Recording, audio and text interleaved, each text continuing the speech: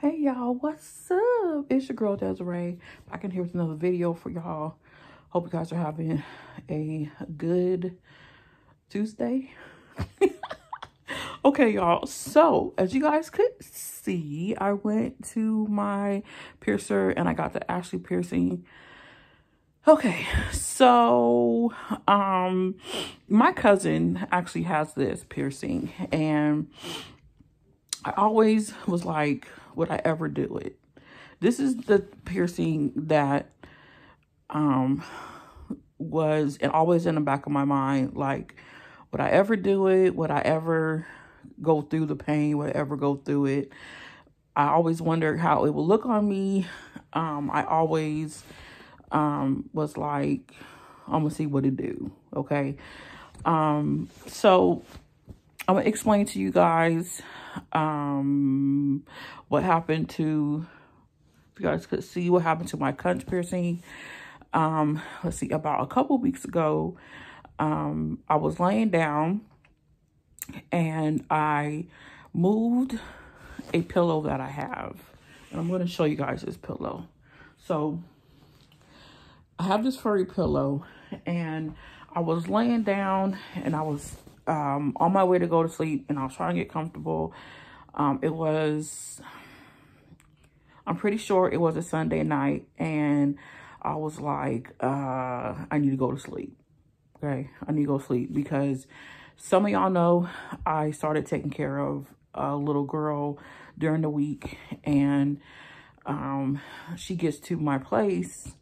It's about, I want to say, maybe before 5 o'clock in the morning. So it's between 4 to 5 a.m.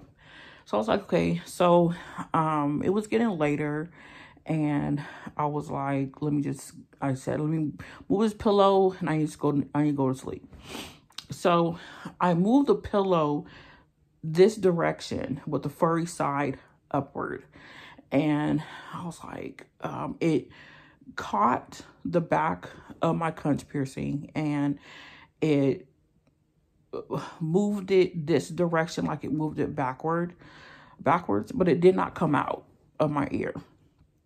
And I was in pain, okay? Because some of y'all know that when you get that conch piercing, if you have it or you know someone who has it or you've heard about it, that's cartilage in the inside of your ear.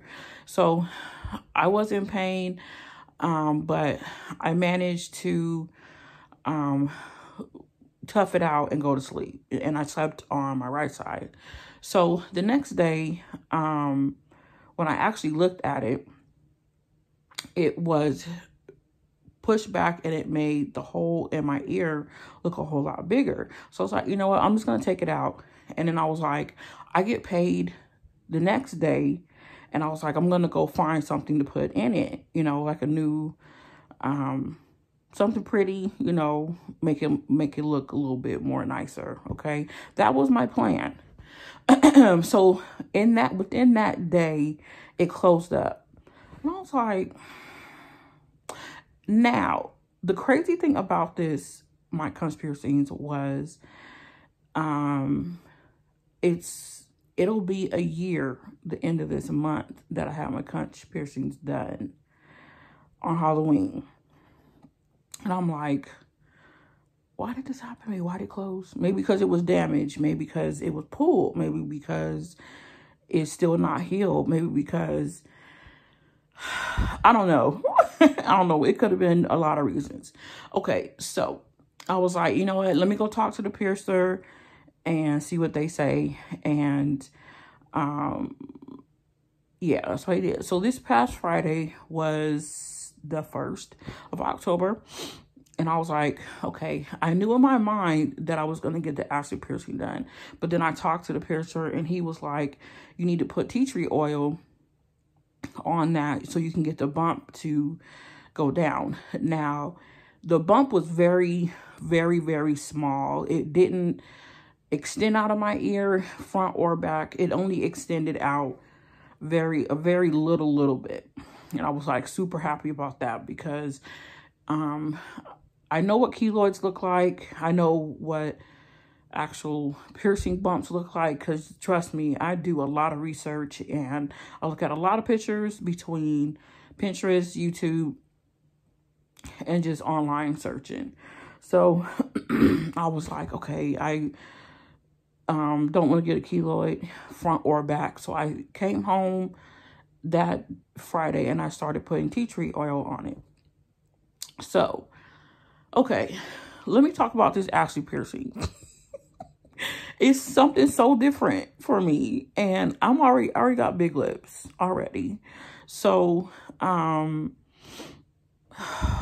people are going to flip when they actually see this. So my kids know about it. A couple friends of mine know about it.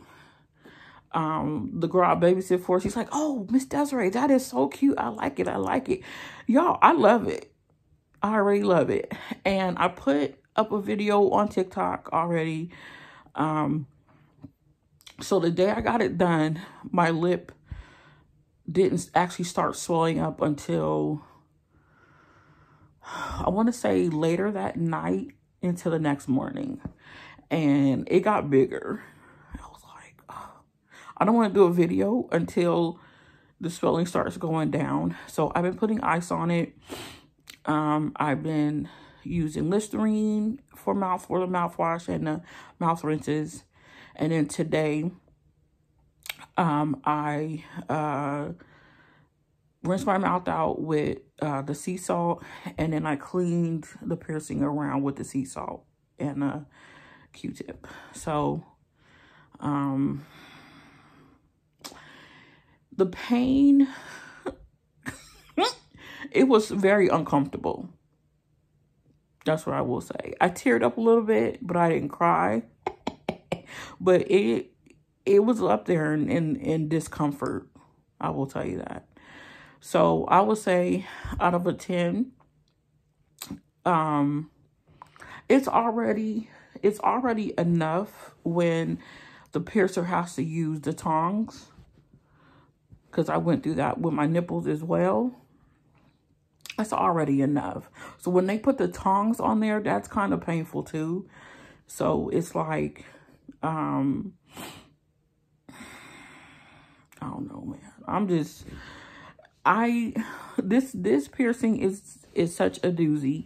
I already get a lot of attention because of my lips already, because they're big. But now I'm going to get a lot more attention. But see, the thing about it is people are not going to be able to see it unless I take my mask off, because when I go out, I have a mask on. And you're not going to know what's there until I take my mask off.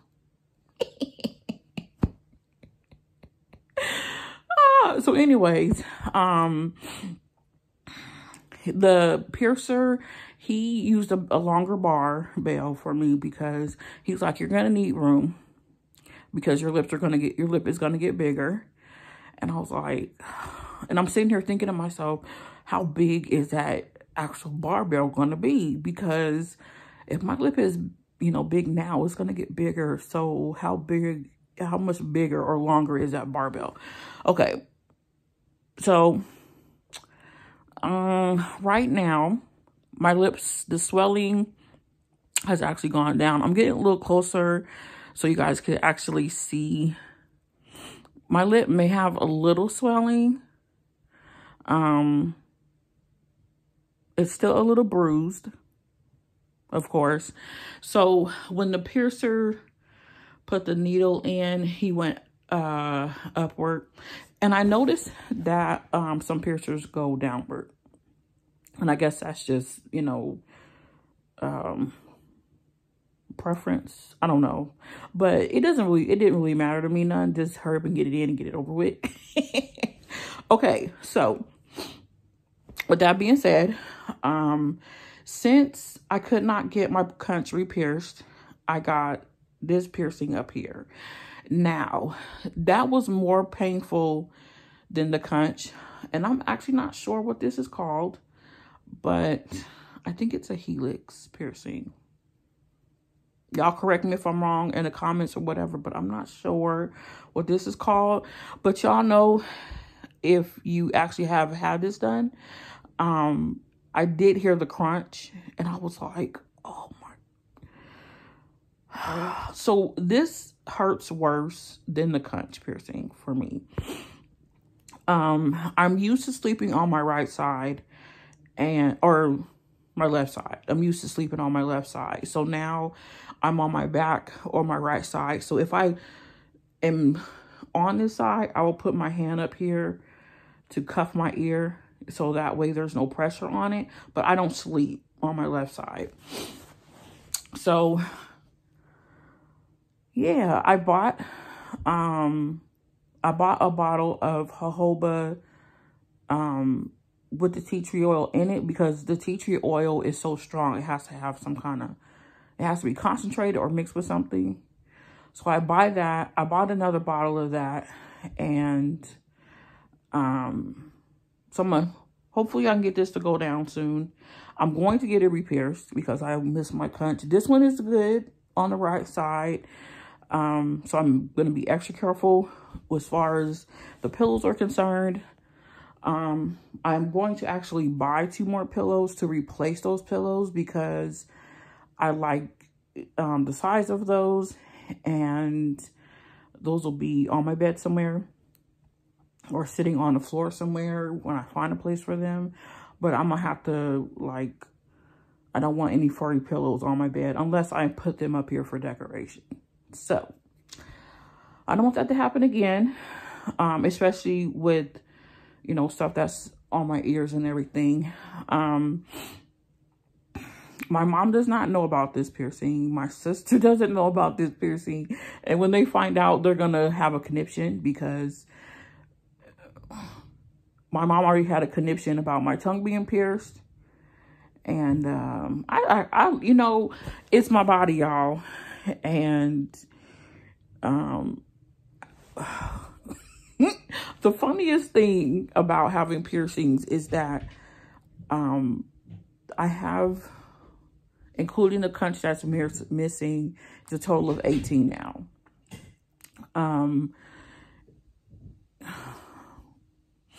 My cousin, like I said, my cousin got this done years ago. So, okay, y'all, I will talk to y'all later.